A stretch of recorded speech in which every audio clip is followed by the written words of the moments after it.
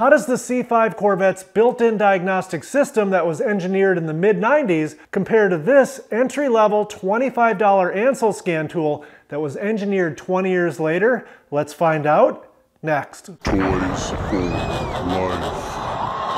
Guys, if you're not already at least a little bit familiar with the C5's built-in diagnostics, I strongly suggest you pause this video for just a second. Watch this one first. It's a comprehensive review of all aspects of the C5's diagnostic system, including how to access the system and, more importantly, how to use it. Spoiler alert, there are definitely a few things that this budget Ancel scan tool can do a lot better than the C5's onboard diagnostics, but that having been said, there's definitely quite a few things that the C5's diagnostics can do that this one just can't. So let's jump into it with a quick review of the C5's diagnostic capabilities. To enter diagnostics, turn the ignition key to the on position, but do not start the engine. Hit reset if you've got any messages like door ajar or low tire pressure. Next, press and hold the option button while hitting the fuel button 4 times in a row. You're now in diagnostics mode. From here, simply hit any button other than the EM button to change to manual diagnostics, which is my preferred mode. First item up is PCM for Powertrain Control Module, which is where you'll find engine and transmission codes. Then it's TCS for Traction Control System, where the anti-lock brake and active handling codes will be found. Next we have Body Control Module codes.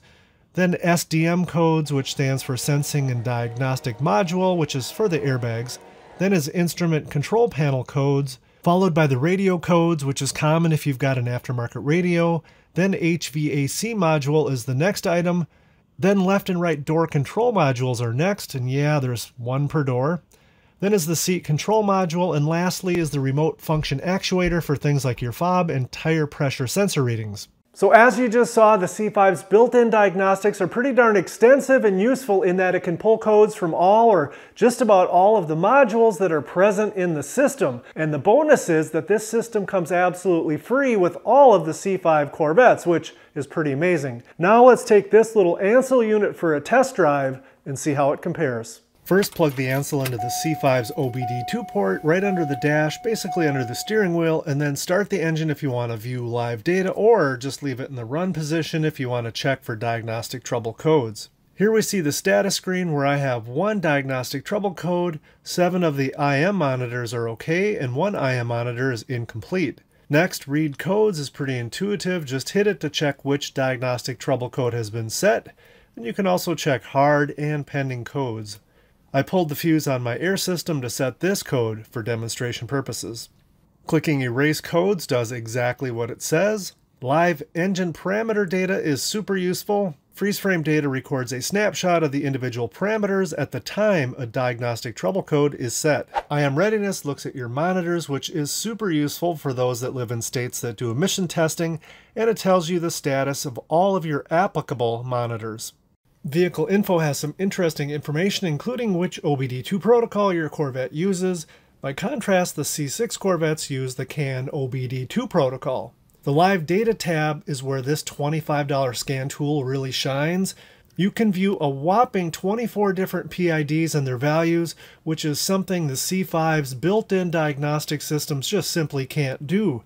Better yet, you can also graph most of the PIDs as well. For instance, let's take a look at the throttle position sensor range as I slowly put my foot to the floor and let it up so we can watch that it's consistent and there's no cutout spots.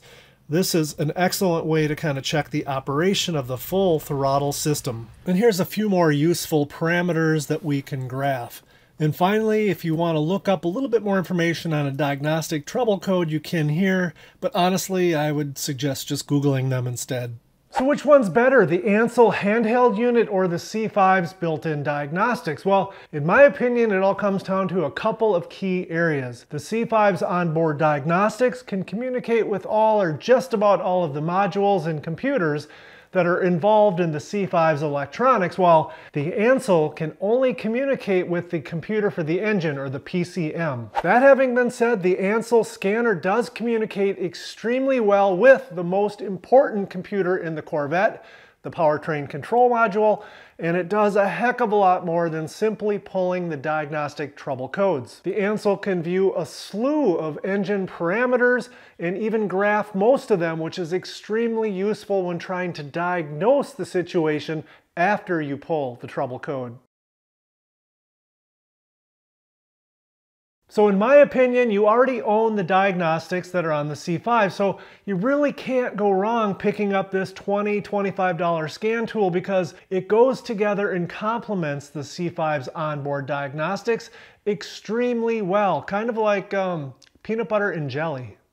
That's going to do it for this one, guys. If this video benefited you in any way, please hit that thumbs up, consider subscribing or leaving a comment, but most of all, thanks for watching.